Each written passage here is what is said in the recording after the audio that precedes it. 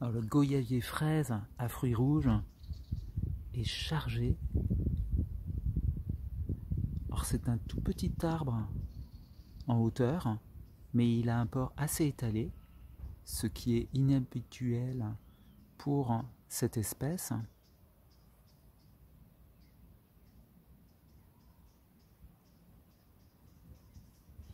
Voilà, alors je vais devenir producteur de goyaves. C'est un très très bon fruit.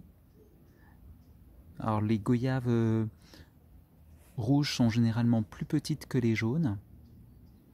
Elles sont également plus goûteuses. En revanche, je crois quand même que je préfère les jaunes parce qu'elles ont une texture crémeuse et elles sont généralement un peu plus sucrées. Alors les goyaves, c'est un fruit qui a énormément de bienfaits, en particulier une teneur en vitamine C très élevée. Moi, je vous le conseille dans votre jardin. Moi je m'étais dit mais pourquoi j'ai planté autant de goyaves, et en fait j'adore ça, je trouve ça meilleur que le feijoa. Le seul problème c'est les petites graines à l'intérieur et qui sont dures en fait, contrairement au feijoa. Il faudrait arriver à sélectionner des goyaves fraises sans graines dures.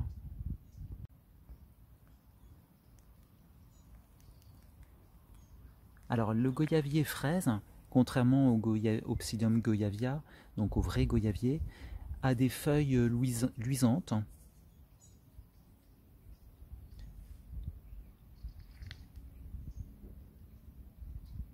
Voilà, alors on va voir un autre, donc on voit que le vrai goyavier, c'est très différent, on voit bien les nervures des feuilles, puis les feuilles nouvelles sont un petit peu rougeâtres. Bien que le goyavier fraise aussi peut avoir des feuilles nouvelles rougeâtres, mais on voit qu'elles sont très différentes. Alors le vrai goyavier, lui, résiste à, on va dire -3, -4. Au-delà, c'est difficile.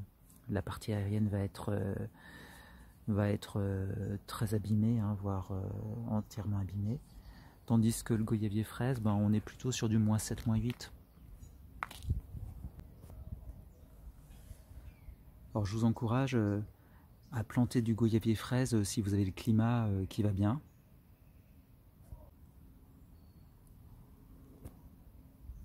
Alors malheureusement c'est une variété, enfin c'est une espèce, le Psidium cattleya, qui n'est pas sélectionnée.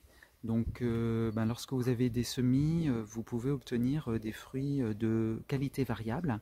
Et là j'ai un Psidium cattleya, donc un goyavier fraise ou goyavier de Chine, qui est très intéressant parce qu'il est tardif.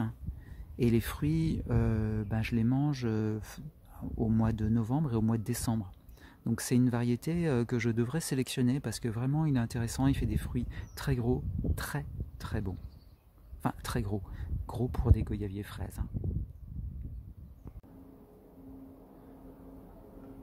Alors voici l'arbre de Noël, donc mon Casimiroa edulis multigreffé. Donc là on a une greffe que j'ai fait à la fin du mois d'août. Donc c'était du MacDeal. Donc vous voyez les deux MacDeal, celui-là et celui-là, ils font des pousses 40-50 cm, donc ça c'est vraiment génial. Ça pousse bien parce que j'ai un porte-greffe très poussant. Là c'est le Vernon. Le Vernon qui a des feuilles un petit peu duveteuses lorsque c'est jeune. Donc c'est intéressant. Le feuillage rougeâtre est toujours magnifique avec 5 folioles comme 5 doigts de la main. Vraiment, vous savez à quel point j'adore cette plante. Ensuite, on a le... Alors on ne le voit pas très bien parce qu'on est en... Voilà, ça y est, on voit mieux. Ça c'est le Super Sweet, donc avec des feuilles aussi ravissantes. Et là ici c'est un Yunnan's Gold, et le Yunnan's Gold, effectivement comme celui que j'ai obtenu grâce à Kader, il est un petit peu duveteux, autant sur le dessus des feuilles que dessous. Voilà. Hein, ce qui est généralement plutôt la caractéristique des sapotes tétraméria. Alors ici c'est un semis de graines de tétraméria. Alors ça m'a été vendu comme du tétraméria par un Mexicain, mais les feuilles jeunes ou vieilles ne sont absolument pas duveteuses, hein, parce que c'est appelé aussi woolly leaf sapote, hein, et donc normalement ça devrait être un peu cotonneux, un peu duveteux, et ce n'est pas du tout le cas. En revanche, les graines étaient toutes petites, donc c'est vraiment une autre, probablement une autre espèce, mais c'est un peu difficile à comprendre comment ça fonctionne le monde des Casimiroa. Alors le mois de septembre a été très favorable pour les Casimiroa, ils ont bien poussé. Là c'est une greffe de Vernon et elle s'est régalée, hein, du temps. Bah, ça aime bien le mois de septembre, on a eu 25 de moyenne, donc un petit peu plus faible que la normale. On a eu un petit peu de pluie également, donc tout ça a bien favorisé les sapotes blanches. Voilà, elles n'aiment pas spécialement, même si elles le tolèrent, la canicule. Là on est sur des greffes de soubelles. Elles ont démarré un petit peu tardivement, mais finalement tout a démarré.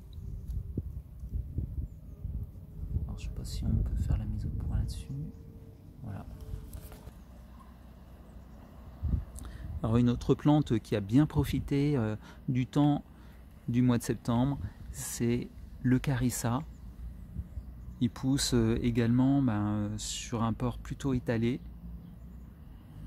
Il a refleuri au mois de septembre, mais toutes les fleurs sont tombées et j'ai l'impression que il n'est pas parti pour fructifier.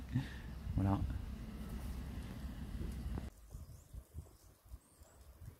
Le Ceiba speciosa, donc je crois que ça s'appelle aussi le fromager ou l'arbre bouteille, avec des épines sur le tronc. Ah, il pousse bien, c'est donné à -5, -6, enfin voilà, on verra un petit peu comment il passe l'hiver. C'est ornemental. Donc au niveau du Longan de semis, il s'est un peu arrêté de pousser. Bon, tant mieux parce que l'hiver arrive. Là, il y a un nouveau petit départ, mais ça risque de griller avec les températures froides. Alors le longanier qui est greffé a quelques fruits. Voilà. Il y en a 4 toujours. Ils ont un petit peu changé de couleur, ils ont un petit peu grossi. Voilà. Ils sont bientôt de la taille adulte, on va dire. Je pense qu'ils sont encore bien fermes. Ah, ils gagnent un petit peu en souplesse, donc on va pouvoir bientôt les consommer, je pense. Voilà. Je suis vraiment content.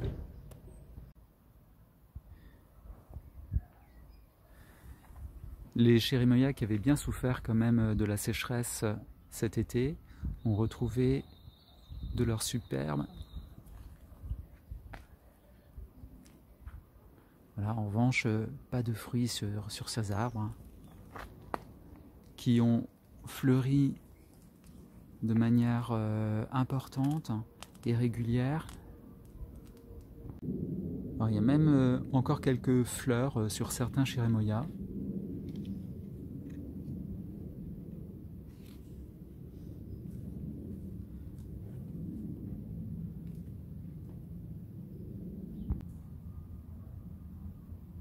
Donc sur ce Cherimoya, il y avait un fruit qui avait noué, et on voit, il se développe. Il est même fort joli.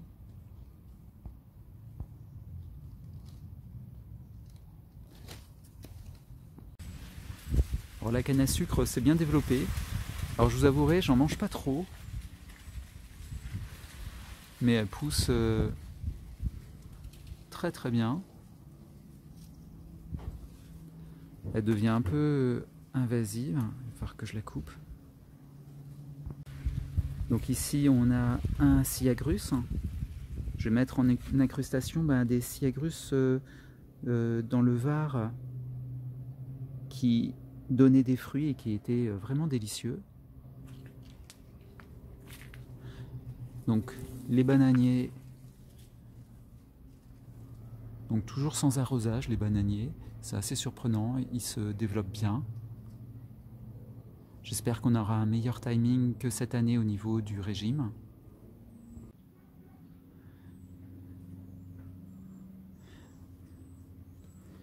Alors, le manguier est en repos, on va dire, végétatif, hein, il n'a pas poussé, et heureusement, voilà, parce qu'on a des branches qui sont quand même très tendres. Celle-ci est apparue au mois d'août, je crois, hein, c'est la dernière. Donc on va voir comment ça hiverne. Hein, voilà, j'espère que les températures vont progressivement se rafraîchir. En fait, ce qui est souvent bien problématique au niveau des froids, c'est lorsque le froid s'abat d'un coup, où on passe, on baisse par exemple de 10 degrés, ou voilà, c'est toujours plus dangereux que des températures qui progressivement baissent.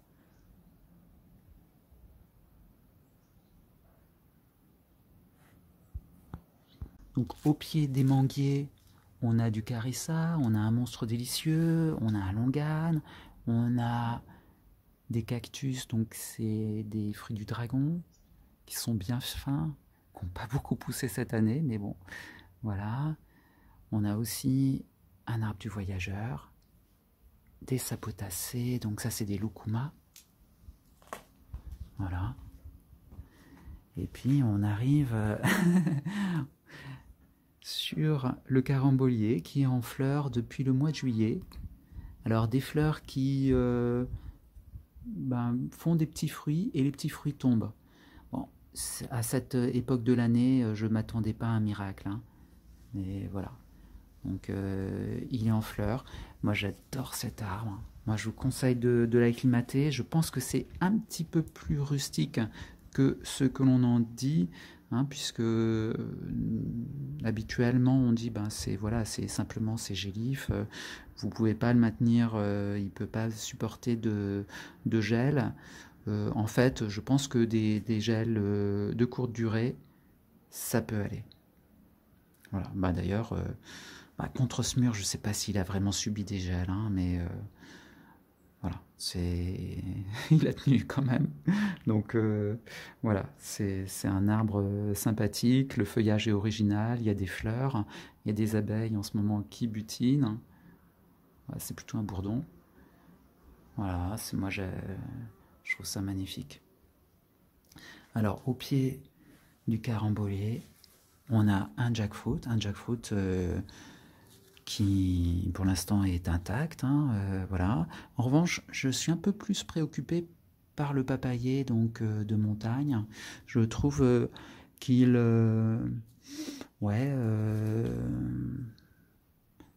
il n'est pas aussi beau qu'il ne l'était, donc pourtant bon, on n'a pas eu de froid encore, peut-être qu'il y a une carence, je sais pas. Alors en revanche, le papayer à feuilles de chêne est splendide, son feuillage est très beau. Voilà, il est protégé par la canne à sucre, hein, parce que je pense que malgré tout, ça doit être une plante assez fragile. Elle est donnée à -3, -4, on va dire. Peut-être à l'âge adulte, donc voilà, je ne sais pas si je vais la protéger, on verra un petit peu ce qu'annonce la météo, et puis si je serai sur place ou pas au moment des gels. Alors les autres, pardon, les autres papayers que j'ai dans le jardin sont en pot, hein. Voilà. Bon, l'année dernière, j'avais eu 100% de casse, hein. Il n'y a aucun papayer qui a tenu. Voilà. Alors les collègues varois qui arrivent à tenir les papayers bénéficient en fait d'un meilleur climat. Mais ça me motive quand même pour, pour essayer de le maintenir au moins un hiver, voir comment ça se passe et éventuellement peut-être qu'on aura la chance de manger des fruits la deuxième année, je sais pas. Alors le sapotillier, il est splendide. Son feuillage luisant, il se plaît, les conditions ont l'air d'être idéales pour lui. Voilà, j'espère que... Alors normalement c'est effectivement une plante qui tolère bien les sols calcaires, donc ça explique qu'il est pas trop vilain chez moi.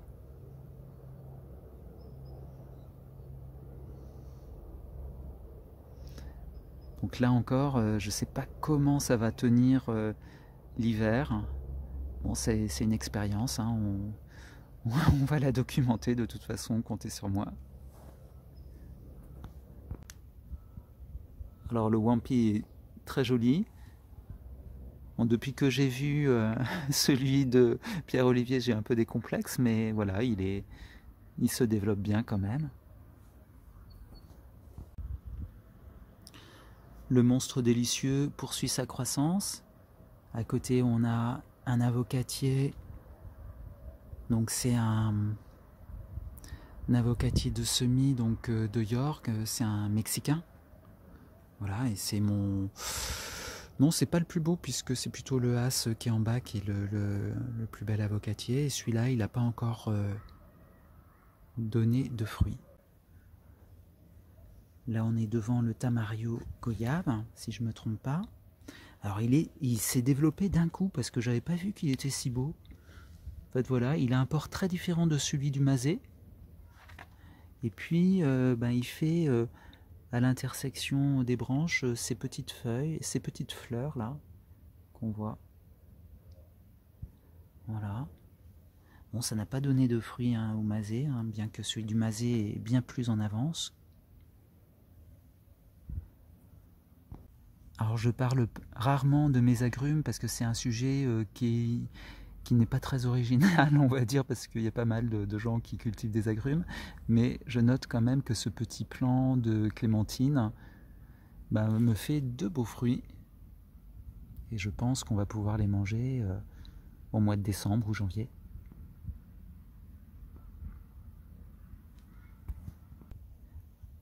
Alors je trouve que le jaboticaba s'en sort assez bien.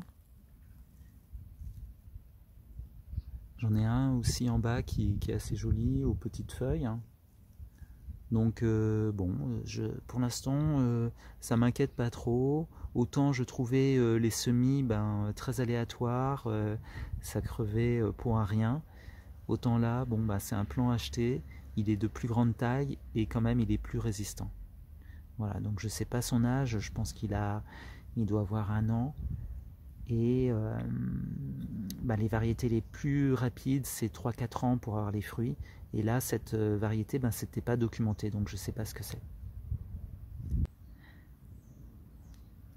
Là, c'est le feuillage de la sapote mamei, Puteria sapota.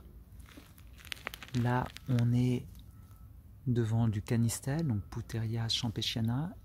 Et là, des sapotros. Alors sapotros, c'est pas vraiment documenté, on ne sait pas si c'est une variété de campesiana ou une espèce à part. Voilà, ça pousse un peu moins vite.